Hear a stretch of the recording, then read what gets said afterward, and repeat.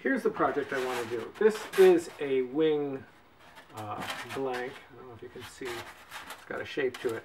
It is an EPS foam wing for my race car. It's cut using a CNC hot wire cutter that I don't own and can't make.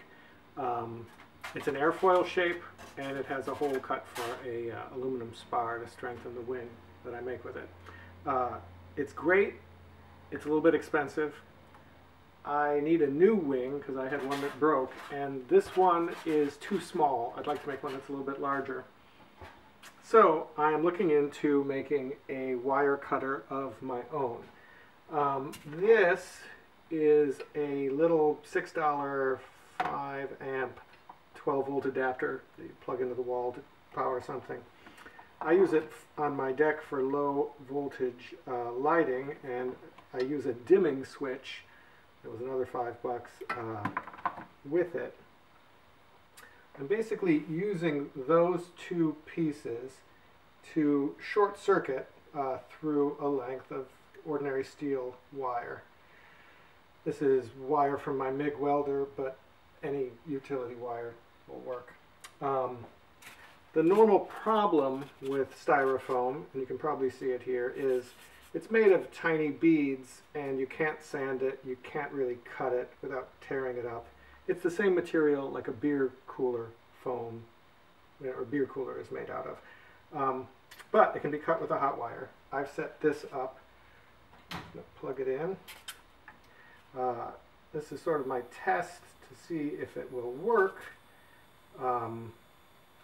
I have a larger piece, the EPS foam.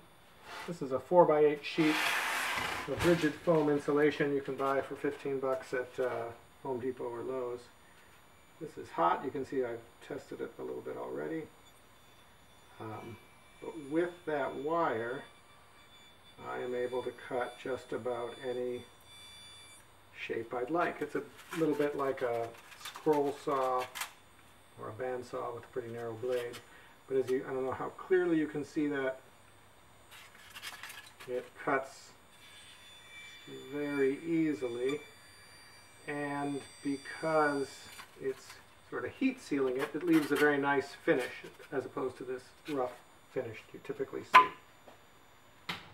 Not sure how bad the fumes are for me. But the idea is to take this basic idea, other people have done it, stretch it out to a 60 or 70 inch wire in order to cut a wing made out of a very large piece and fairly thick piece of this foam.